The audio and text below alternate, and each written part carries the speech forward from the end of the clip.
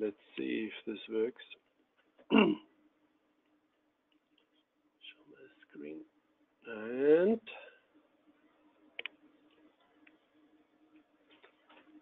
just double checking it. Oh, this works. This looks nice.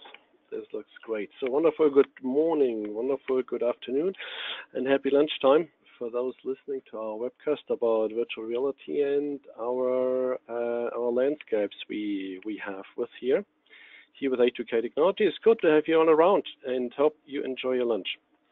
So just a couple of tech checks I still need to do here. So we are on air. We're showing the screen. Sounds good. I hope that you actually all hear me. In case, just ask a question if you don't hear me. And then this should be actually all right for that. For that. Good. Phone talking is the phone caller. This makes sense. So it's basically me, hopefully. And a couple of more popping in. This is good, but we need to get started. It's a little bit of a shorter, probably just 45 minutes we might take to run through a couple of platforms here. We have also in the end a couple of examples to show and hope that we get a little bit more out of it. We have designed this webcast around the topics many clients ask in the big world about virtual reality and how we can access it. So I hope that we get all questions answered for that. Good. So first, who we are, what we do, and how do we want to structure it. First, a little bit of a recap who A2K is, in case you don't know it.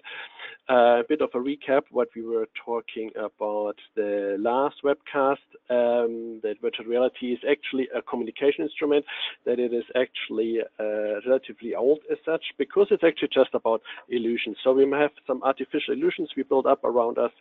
And then, yes, we want to talk a little bit about the different platforms, what they are actually all about, and to make actually the right and the wise business decision.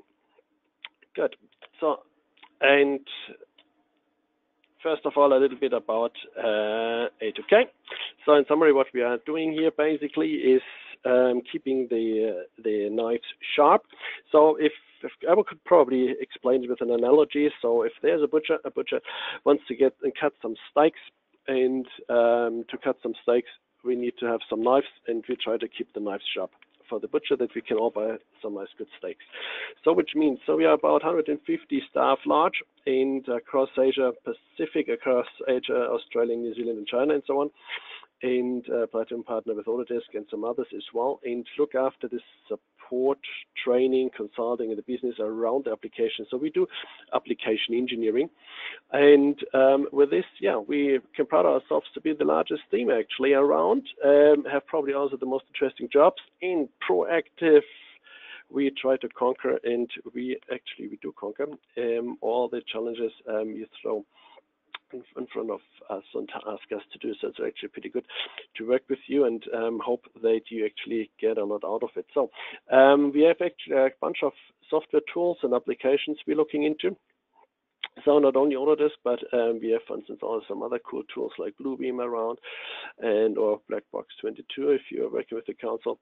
And so hence we have some cool tools around to become more efficient, because in the end we actually want to be more efficient and to use the computer as a tool actually faster and actually better. Because in nowadays time, there's nothing working without a computer anymore. Good. To myself, who I am, well, my name is Florian.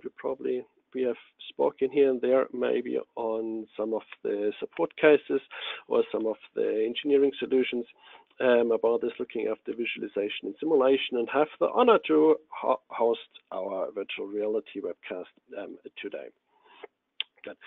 So let's have a quick look what we want to recap. So in the past, we were talking a little bit about virtual reality basically as a communication instrument, and we see that it actually started a while back, and what it actually means is we want to dive into an artificial world. The world is good we live in, the world is wonderful and beautiful live in, that it got designed, a wonderful great world, but we also want to create our own world, because we have a creating spirit basically we carry. So hence we make use of the computer or any other instruments to to create an artificial world basically around us. So quite cool is actually that we have actually the first mounted display, so HMD. Sometimes also we find this. We had this actually back in the 60s, and so what we now experience with Oculus and VR, HTC Vive was actually around for a long time. But why did it actually not proceed? So why was it not? Why did it not take off? Why do we have so many runs that it actually takes off? Well, if you ask me, some of the headsets from the 90s actually look much better than what we actually have now. Good. So virtual reality here is nowadays computer generated. So in terms of some of the words and some of the buzzwords we actually have, VR virtual reality just actually means that we create this this environment, this artificial environment. And another one is what we actually have is another one is augmented reality, which means that we actually blend the real world and the artificial world together. This is often done with an additional camera. And so when you buy a headset, just watch out that you actually have also another camera with it, where you can actually blend and blur them and lay them on top of each other. Fairly new, and a buzzword is here mixed reality. And you could literally say that we have a full interactive world with the interaction of my artificial world. So the full interaction of my virtual world with the artificial world, with the real world actually blended on top of each other. So what this means, so we have the artificial world from my computer. We have the virtual world we basically compose, we set up with my interaction, so that I, with my hands, can actually grab some objects, and I can, for instance, also grab some objects of the real world or of the artificial world, and I can superimpose some actions, or the computer recognizes this, understands this, can process this, and add some actions to it. So this is called actually a mixed reality. Just make the X large with R, then we understand here what actually XR as an abbreviation in the web, what this means.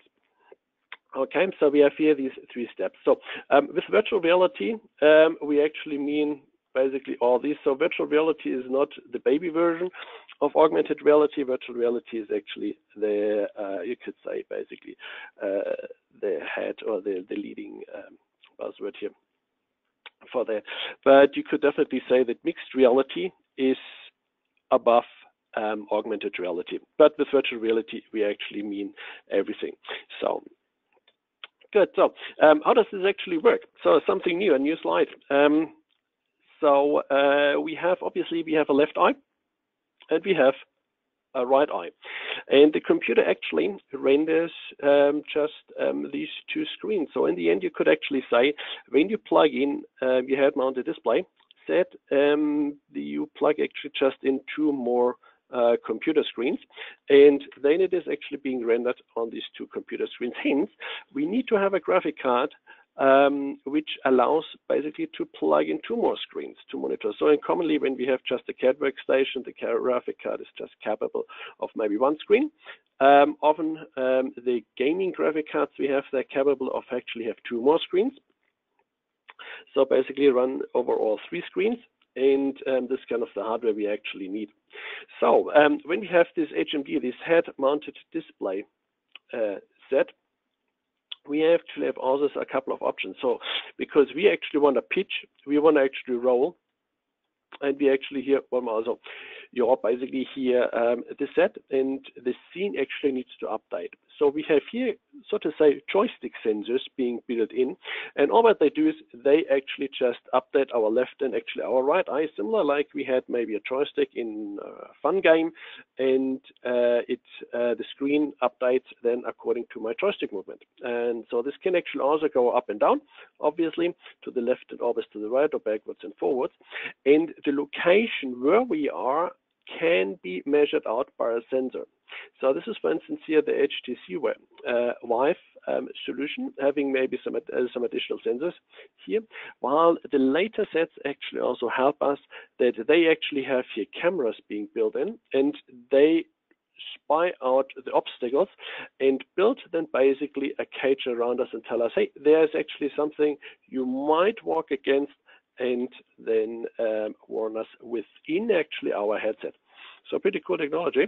Comes a lot from the virtual reality being offered now with Microsoft Windows 10 as being built in, which is probably actually the key that we actually hear a lot about virtual reality now, because over the last 40 and 50 years in the computer industry, the virtual reality was not being mainstream supported by the operating system. And when we, of course, have something, 2 more screens or a couple of sensors actually connected, the easiest is that the operating system actually understands this and supports this actually mainstream. So this is probably the biggest breakthrough we finally actually have. So when it comes to the artificial world, there's a lot more out than actually just the vision. Probably 80% is about the vision in our artificial world, and then we actually have another 15% probably about hearing, because we can use actually some nice headsets, and then we can actually listen to the sound. And so we have actually 2 sensors which build a synesthesia, where we can actually, where the brain actually adds on and builds the whole environment actually around us, and actually adds all the other missing parts actually on. There are some experiments actually also in the movies you may have probably heard, building artificial worlds, and with the addition actually of a smell. But before I actually have a chemical bomb around us, because our nose is being based on chemical reactions, obviously, causing all kinds of basically electrical power, which our brain then identifies, or having something like a taste, it's a little bit awkward probably. There are some experiments where people have, so to say, some stimulating gloves they actually wear with where actually we have basically some electroshocks, you could basically say, but to be honest, it's probably not something where I want to look actually into, because I don't want to be electrified all the day. Rather looking to the chemical and the taste and some of this, it might maybe in the medical sense, it might maybe help us maybe to look into this. But in general, we actually stay here with the vision, actually with the hearing as a communication instrument. Good. So when we want to connect actually with our clients, let's see what platforms we actually have out there to support actually our visual and actually also our hearing. Well, there's a lot of industry actually happening, a lot of buzz around, including Facebook, including actually also Unity, including, for instance, also some other companies. And you see that they actually work on all different fronts where people actually develop and companies develop all kinds of good tools. We have seen in the last webcast a lot of applications for virtual reality, and so be it. And so it's actually pretty cool how it actually helps us. So we have actually a couple of cool special offers, I think this month still running, about some of the backpack. For those who went to the build, unfortunately, we didn't have it probably in time, or maybe if you missed it, just ask in our office about the backpack if you want to check this out, because it's, first of all, it's a cool looking design, and you can actually just wear it on the back, and you don't have actually any cables. It's basically a laptop in form of a backpack. Good. So last time we were talking a little bit about our A360 platform with a good cardboard box, where we actually have a mobile phone we actually just fill in. Then we demonstrated and had a look a little bit on Enscape. These are a little bit the plug and play plug-ins to Revit, and then we actually also look into Live, and mentioned that how we can actually use Live actually to enhance actually our scenes with 3ds Max Interactive. And for the next webcast, I promise you actually also a little bit of a coding with Unity 3D. For those who visit us on the build, we had there a bit of a point cloud example. So point clouds and virtual reality is a really cool stuff. We demonstrated. Maybe if you finish it and finish your lunch, that we can look into this code. So we have here Live and Enscape. Let's leave this for the last webcast. Let's have a look a little bit into the different platforms we actually have around to look into. So we have here Enscape, Revit Live, and we had a look last time. A360 I've taken here out from all these tables. Just stay tuned about some of the other platforms we actually show additionally here, because these are new in the preparation for the next webcast. You probably are wondering why Navisworks is actually there. Yes, Navisworks is actually also being used in the virtual reality and is being used on site. Many actually use just Navisworks for clash detection, but it's actually just 5% of what Navisworks actually can do. Since 2009 or something like this, it actually has built in to work in stereo and also to work with stereo screens. If you check out maybe the right mouse click on the button, maybe you find the button. And if you have a standard CAD graphic card, actually supports this. However, please understand that Navisworks is more used for the project managers ideally, or for the management to see and to manage this project, rather than actually for the client. So I could say probably that here this way outwards is actually for the end user and basically for the clients or for the stakeholders, where we can actually present it. This is ideally where we actually want to go with our virtual reality. Okay, good. So this means, so when we look into these platforms, can we use them for marketing? Yes, and we see, for instance, obviously Navisworks we don't use for marketing, where we can actually communicate and where we can actually sell our products. And Revit Live makes it very easy. We remember from last time that we don't need to have a heavy gaming engine, and we can actually also connect this actually with our interactive. Unreal is actually another gaming engine, which just all of a sudden pops up here in our presentation. Well, we had it in the last table already, but it is actually, would say, a little bit of a competition to Unity3D. Or let me say it's not really a competition, because it's just maybe a tenth of the user compared to Unity. And but we want to actually also understand it, because when we are working in the IEC industry, the one or the other one is still using it for that.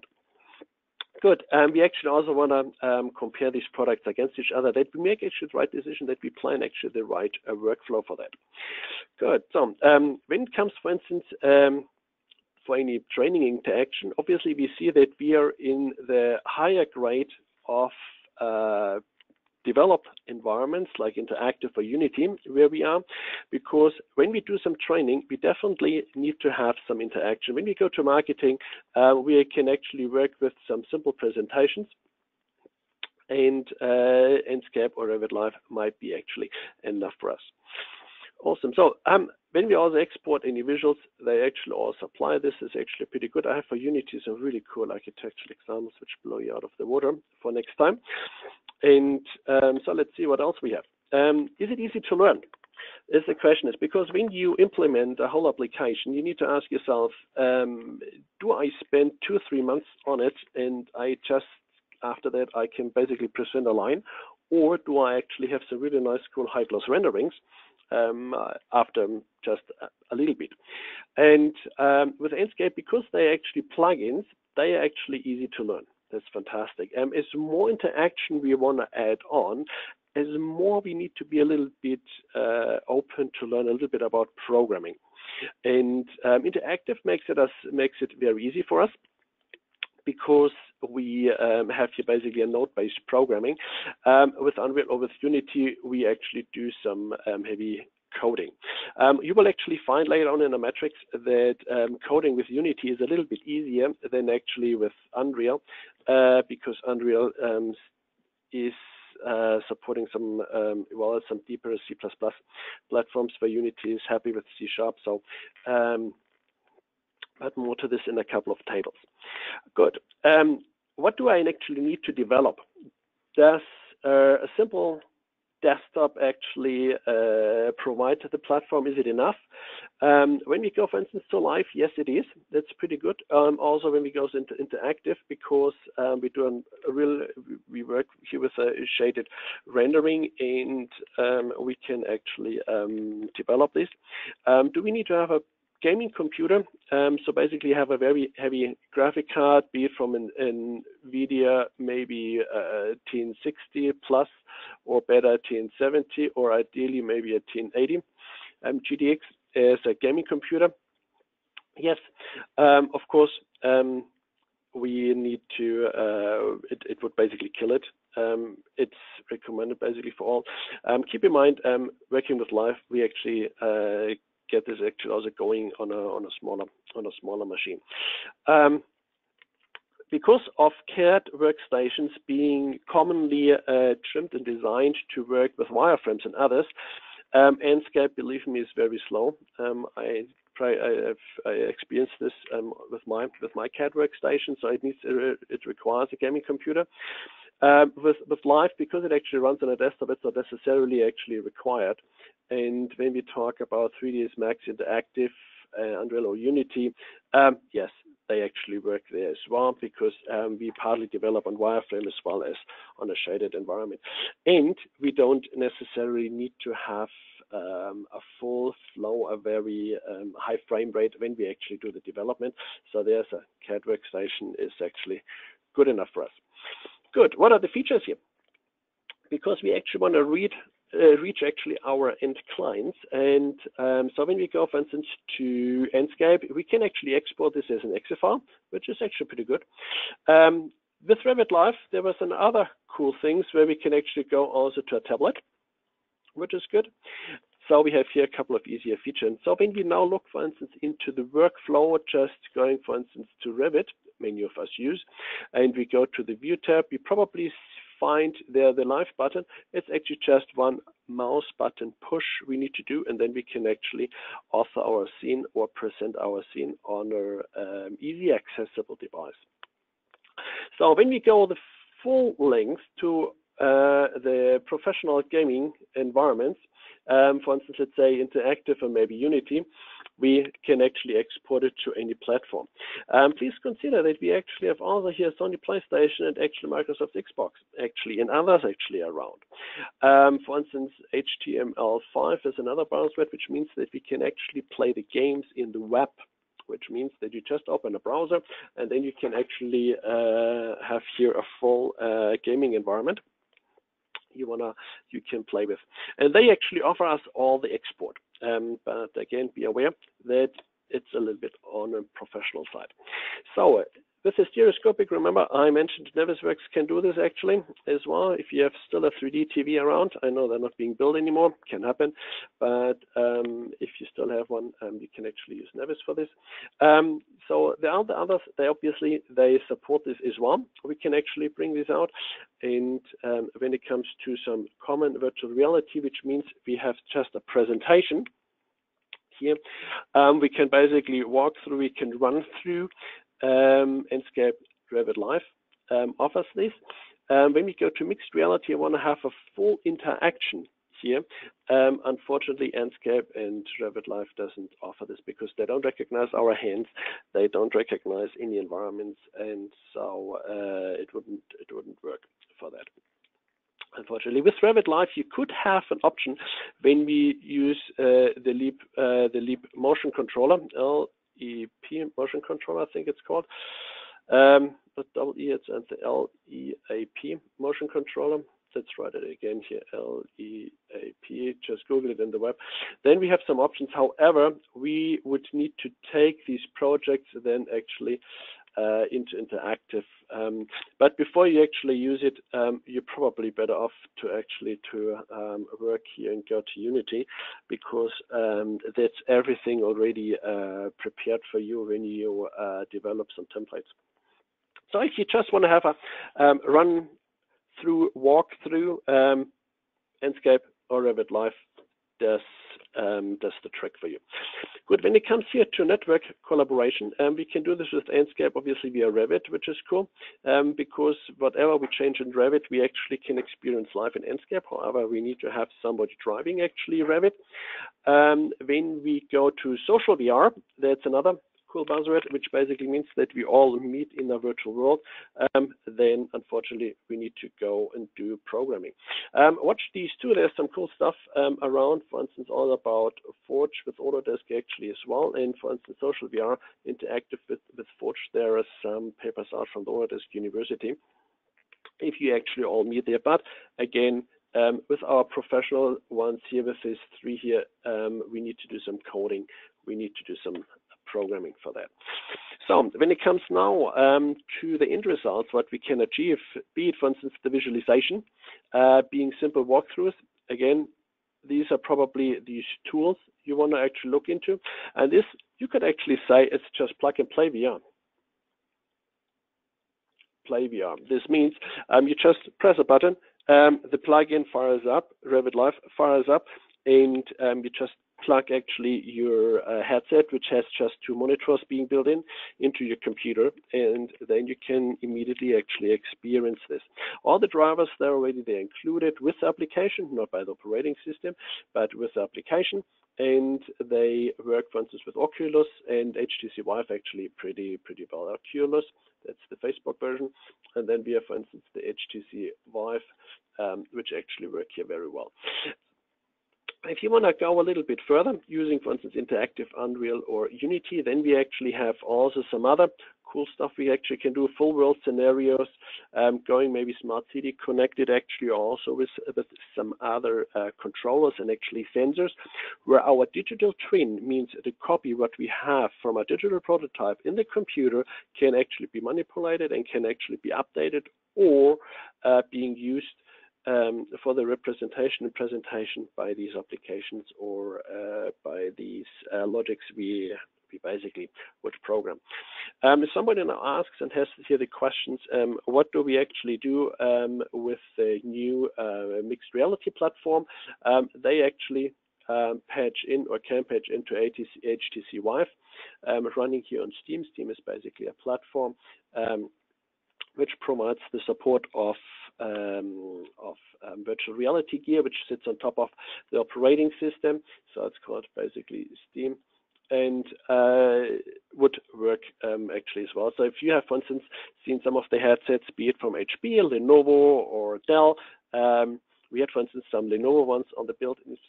If you come around to our booth and have experienced this, then they actually can patch and work actually on the HTC Vive. So it's actually a cool platform. So with Steam, you're actually very safe. Good.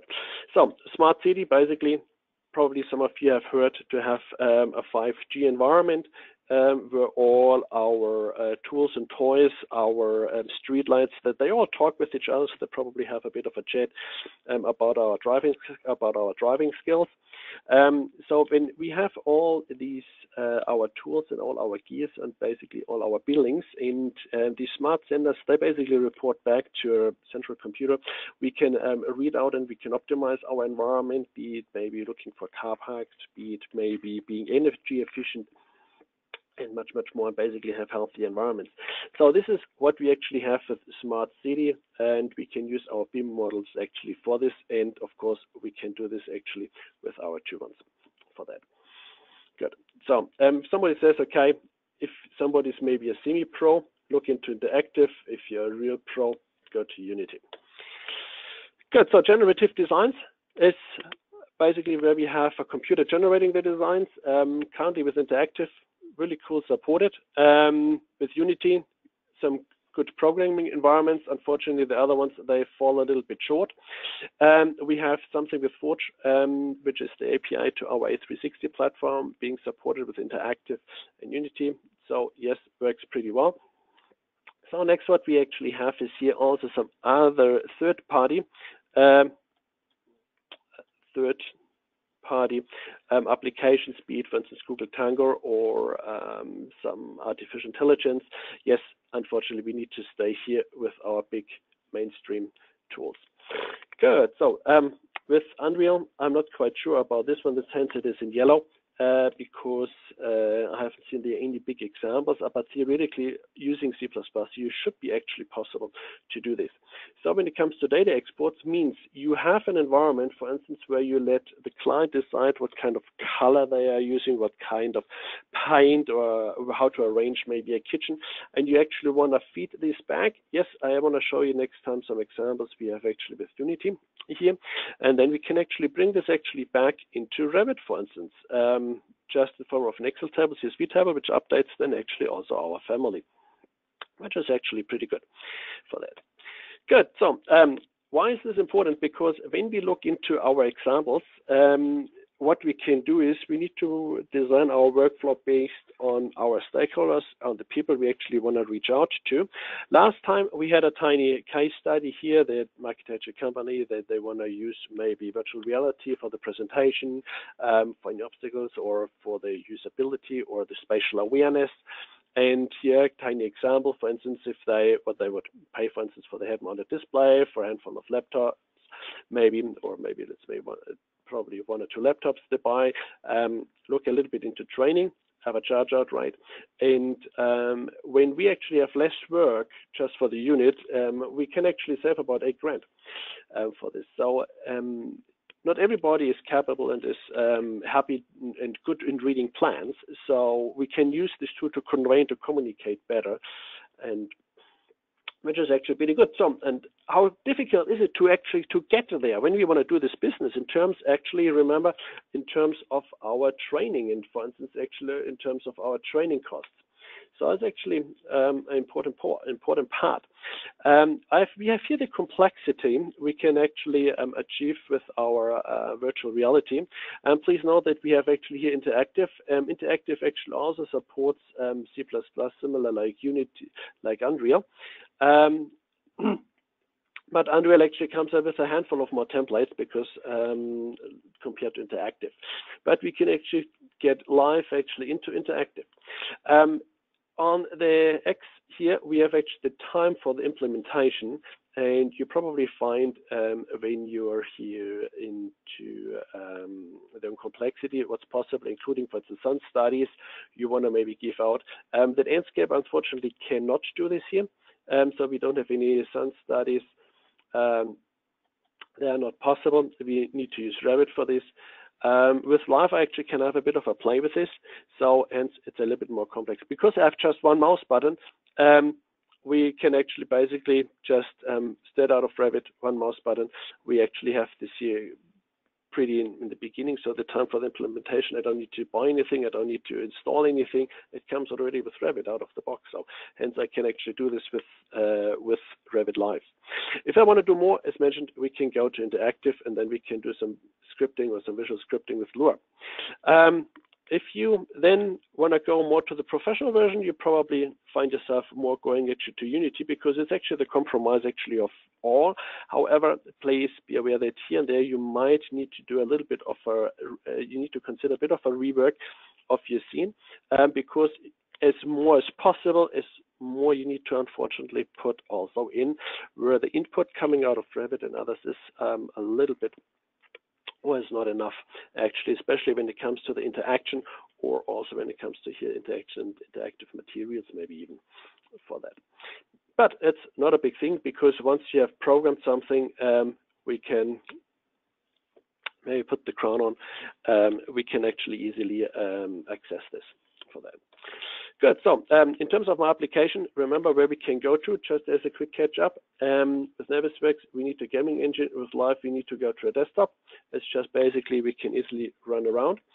Then with our interactive and with our professional versions, including Unity, we can actually also go to mobile phone. We can go to HTML5 and actually also to our gaming works, to our gaming stations like Sony PlayStation, or actually to our Xbox for that. Good. So last time here, bit of a recap that we have just also the simple renderings using just A360 with a stereo rendering on your mobile phone, but you probably tried it already and you found that you cannot really walk around, so the image or doesn't really update. No, because it's just static, just on one point.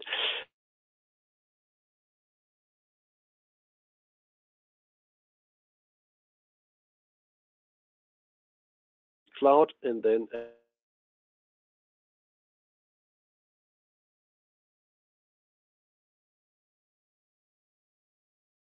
wouldn't work.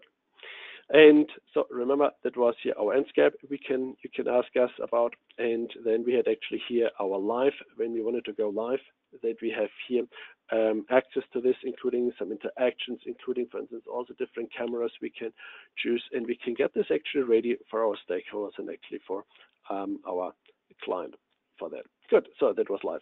So let's have a little bit of a look into some of the other applications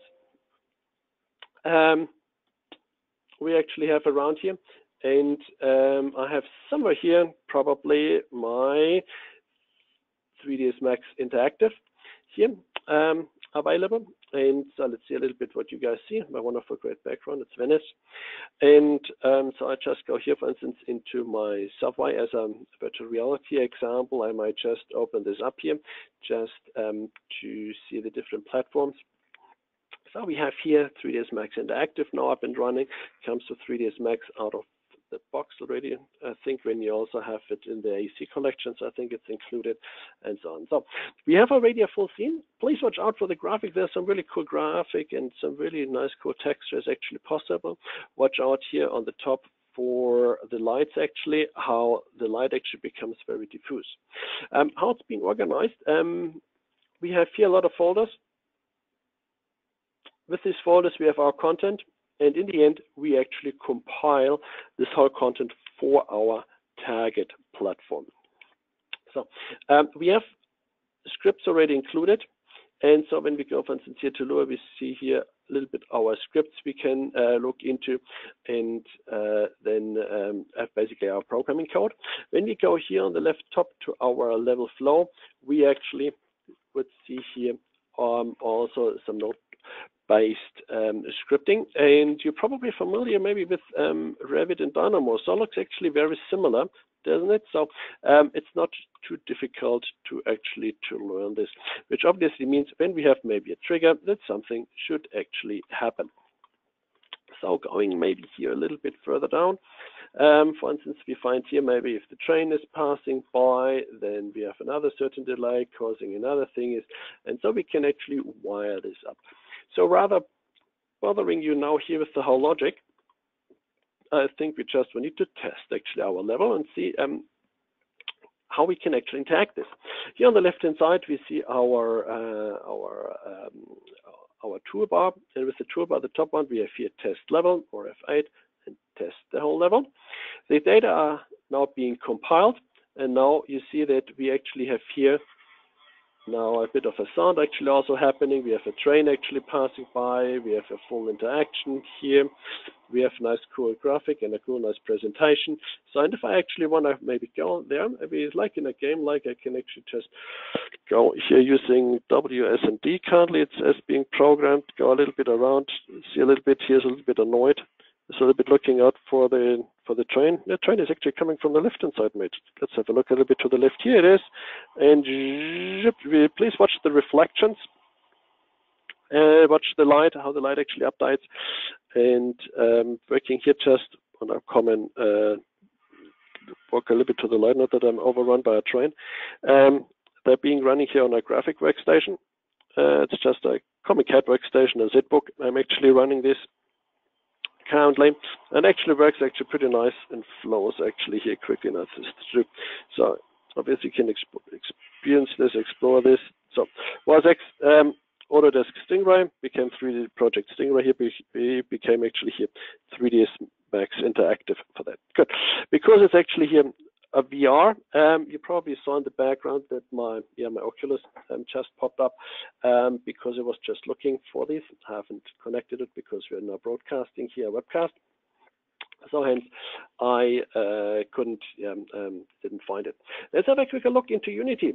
For instance, here a tiny example where we have going here to our Revit examples here. And when we go, for instance, here to our Revit Advanced examples, so this, for instance, here an example like I could compile it just as any kind of application for my client. We just have, for instance, here a standard exe file. We can just start the exe file, basically, and then, for instance, a tiny introduction actually comes up, says hello, doing this with Unity. So Unity in A2K, if somebody's interested here. And I can here actually also walk around, for instance, look around, for instance, here, move to the left, to the right, up and down. So I'm moving up here. I have a little bit of nice, there's a bit of a nice vegetation actually, also around a bit of a background. And when I, for instance, actually now want to go and say, for instance, I want to actually convey actually also some information around my object. We see here, for instance, the coin basically rotating, have something interactive here, just basically click on it and it tells me, hey, there are actually 27 car parks actually around. If I would have now this connected with some sensors, it would actually count down the car parks. I could program it that actually counts down the car parks with every car actually entering the car park, and would give me basically here a live update. So as a demo, I have also added a little bit of a fun here. So for instance, when I click my, for instance, my boat here in the back. So here's the boat now in the back, where my river here is, that it actually moves basically with this. Another option, for instance, we have, for instance, included is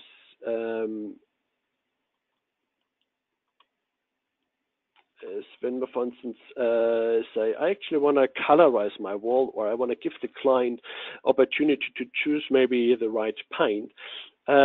I can, for instance, just change the paint here, and that's just by wherever mouse button my mouse button is. I can give maybe this actually a different, maybe a different color if I want to. For that, I can actually also do this, for instance, here in my room. So move this a little bit around here, and let's say, for instance, let's say it's color 5 here, for instance. Let's say maybe the 6th color what we actually have here, and I can actually here update my paint as often actually I actually like. So I have here an objective to make it a little bit translucent. So just in case somebody actually wants to fly actually through, I say I actually want to have this basically as a another glass wall, for instance, and for instance add this on in Superna. Now I need to get out of my building a little bit. So it's the Revit Advanced building we actually have here. For example, for instance, so I move a little bit further around, and then doing the webcast and doing this is a little bit challenging. So when I click, for instance, here, and then, for instance, have also some information about my, but I don't want to go up, I want to go back. So here we are, click. So for instance, if I want to ask the client maybe to click on some numbers to load it with, basically with some materials. And so once I have actually these materials, I can actually just double click here on my CSV file, and actually records all the materials I actually was just pressing. And then we can actually feed this information back. Remember, we have even the ID from my Revit here that I can actually feed this back into Revit, and actually here can make this whole thing actually interactive. So that's the scene here with Unity we have. And but again, when we do, for instance, a little bit of like say, for instance, changing materials, we need to have a little bit of a coding and a bit of a programming experience, unfortunately.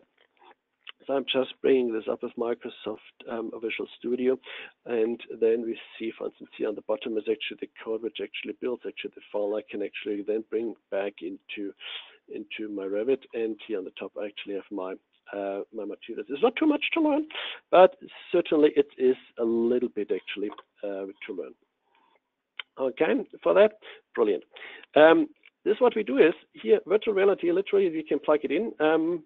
Hope you have maybe a couple of examples you maybe have downloaded already, maybe out of the web, or in case if you need some examples, ask us, let us know. We are more than happy to help you out.